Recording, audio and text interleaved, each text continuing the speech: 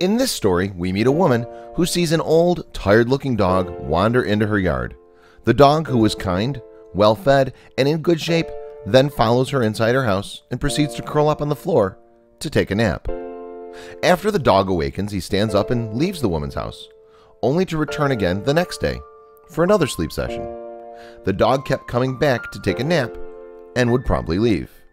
This went on for several weeks until the woman attached a note to the dog's collar, hoping his owner would read it and respond. She wanted to find out why a stranger's dog was using her home to catch some sleep.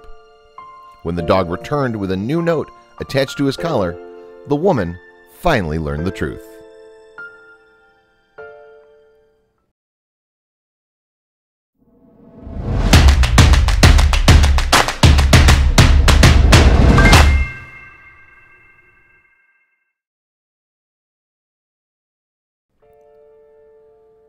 An old, tired-looking dog wandered into my yard.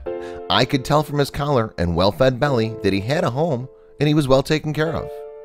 He calmly came over to me. I gave him a few pats on his head. He then followed me into my house, slowly walked down the hall, curled up in the corner, and fell asleep.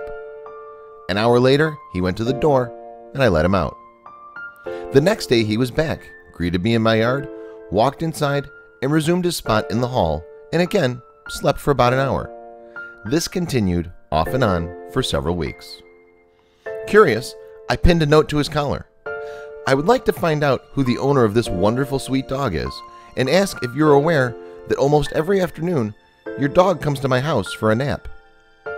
The next day, he arrived for his nap with a different note pinned to his collar. He lives in a home with 6 children, 2 under the age of 3. He's trying to catch up on his sleep. Can I come with him tomorrow?